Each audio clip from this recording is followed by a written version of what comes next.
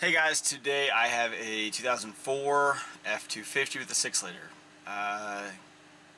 The engine died on the guy while he was driving, wouldn't restart, it got towed, started after it sat for, I think it was the following day. I went and cranked on it and see if it fired right up. Well, I mean, it basically fired right up, considering it died on him. Fired up, ran, I left it running because I suspected a high pressure oil leak, and it died while it was running. I figured the engine oil just got hot enough, whatever the leak, once the oil got thin, the leak in the system was big enough that the IPR couldn't adjust for the leak, and I figured the next day I'd pull it into my shop and see what it is. Now it will start and run, but it's only holding, the IPR is maxed out and it's only holding around 500 psi on the injection or the high pressure oil system. So this thing's really quiet. It only idles at like 200 and something RPM, 300, something that's super low. Maybe it's 500, I don't know. But anyway, it's really low. Doesn't have any power. You give it throttle, doesn't do anything. I'm going to show you what it's doing. My luck, it fires up, but we'll see.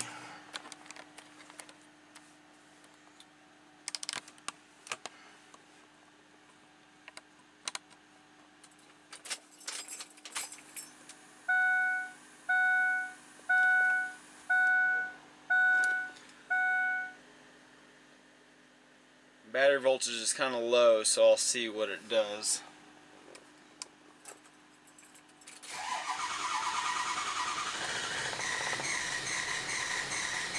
You can see it's trying.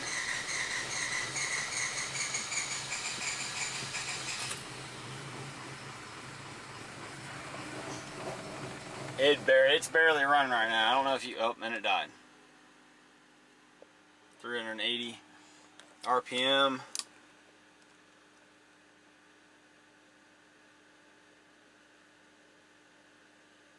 We're going down. Loads 100%. It's trying to run. ICP, see, the ICP is only about 589, but the desired's 1400, and our IPR is maxed out. We have FICM sync, we have sync, so that's fine. I don't want to dwell on that because I know the engine should run, but we have an issue with our high pressure oil system.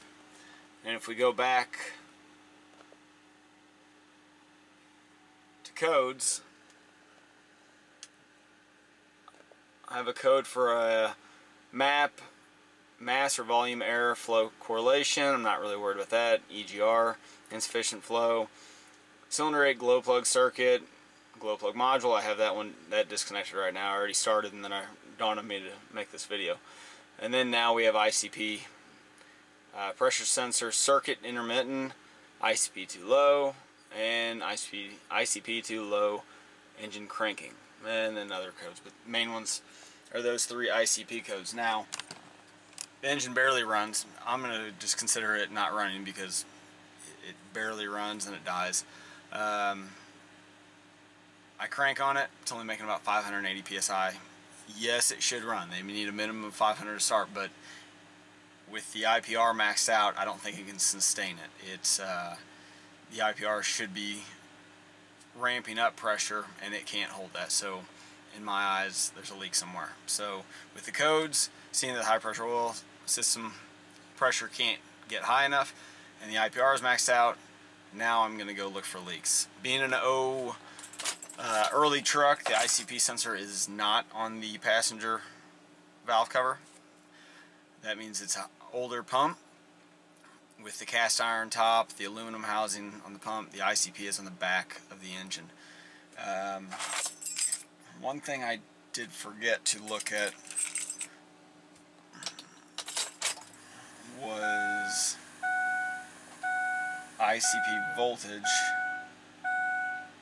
Okay, ICP voltage, if I remember correctly,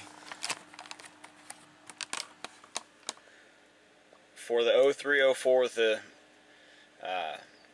ICP on the back of the engine, that is correct. the ICP on the 05 or newer with the ICP sensor on the valve cover should be 0.25. If I'm incorrect, I'll look that up. I'll look up the specs and I will put it in here to correct myself. But now I'm going to pull the valve covers off and most likely crank the engine, look for any leaks. If I don't see anything obvious that's causing the issue, then I'm going to pressure test the high pressure oil system with air. To do that, you have to go on top of the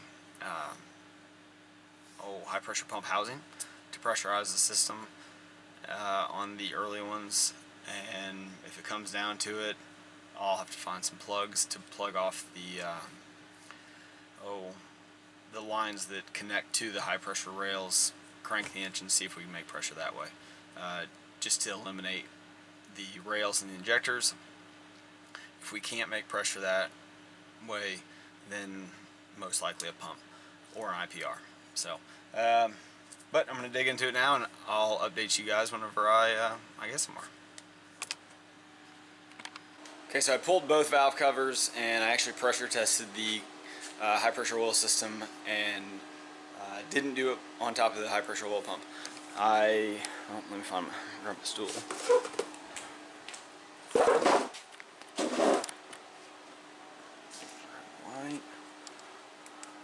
I forgot there was a plug on top of the oil rail.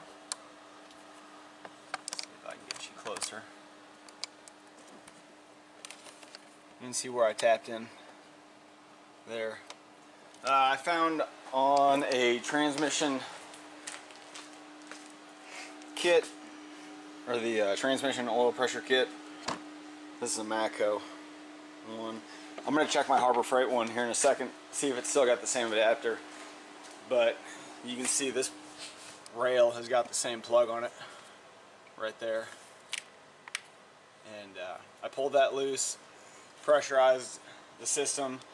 Didn't have any leaks up around any of the injectors or anything, or the off the standpipe, that high pressure line. So what I'm going to do is make plugs to where I can plug off. Oh, you can see back there I've got it. Where's it at?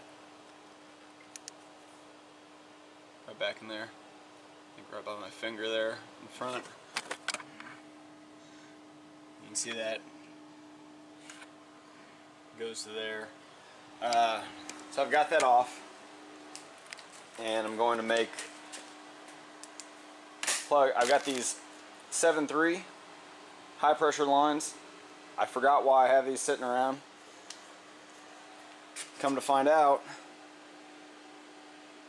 it is the same diameter, connects the same way. So obviously the 6-liter one looks like this. So what I'm going to do is I'm going to weld up the end of this, TIG weld the end of that. Then I can connect this end.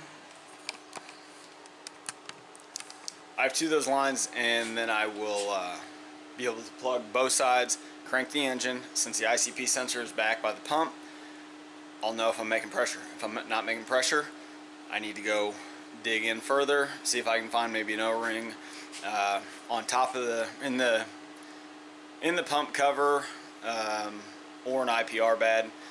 The nice thing is, once I get back there, I can crank the engine, swap out IPR, see if that does anything, but also take the cover off. In my experience with these older pumps, when they go, a lot of times they'll blow the back off the pump. Sometimes they don't, but they usually cause enough damage where then once you get back there you see the issue. This time I probably won't see that. So I'm going to go weld that line up. That way I can make these plugs and get a little further.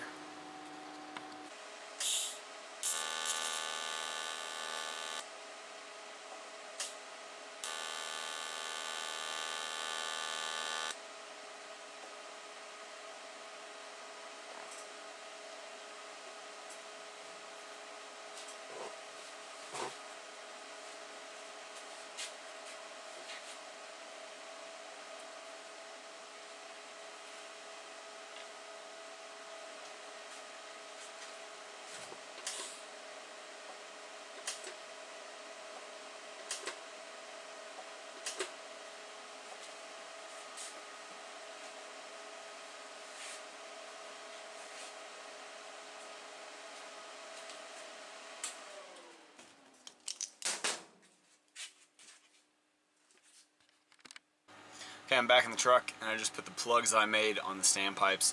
That way I'm basically deadheading the branch tube where it connects to the high pressure pump, goes to both cylinder heads, standpipe, up to the top of the cylinder head where that quick connect line goes to the oil rails. So I've eliminated the oil rails, I've put plugs in, I just got done welding them up, and now we're going to crank it.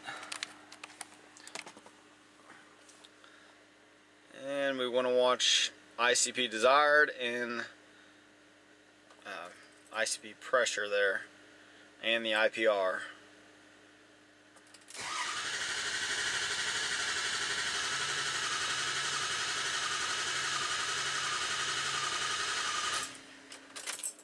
Okay, so we were at, I think I saw a,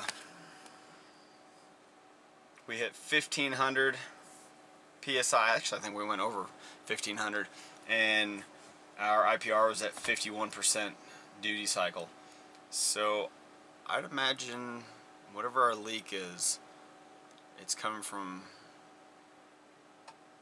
up in the injectors possibly. So maybe that leak test didn't show us anything. So now I'm going to put the stuff back together and crank the engine, see if I can see any leaks. Actually crank it and see if I can see any high pressure oil leaks. So I will update you shortly.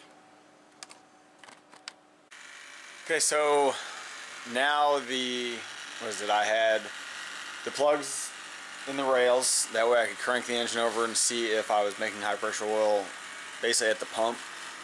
With the ICP at the back, I was able to read ICP. I was at, I think, 1500 PSI. That tested good.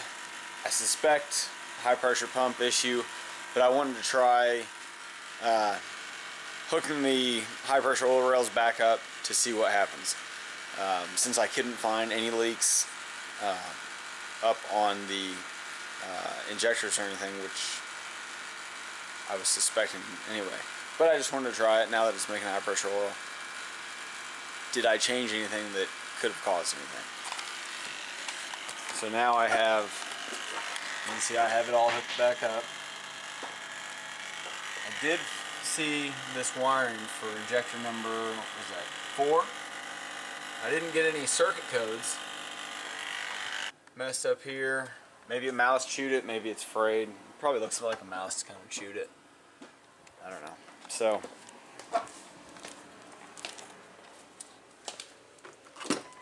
we'll go in here.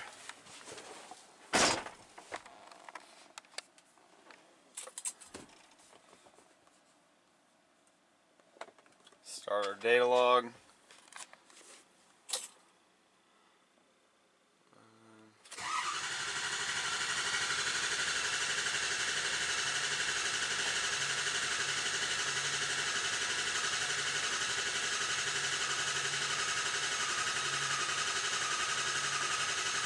Yeah, we're peaking out at like 1800 and then staying steady at 1500. I'm wondering if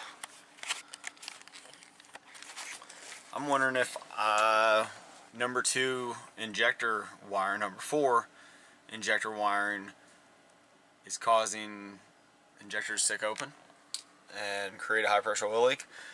I'm going to fix that wiring and put the thickum back on and see if this thing fires up. So, we'll see what happens.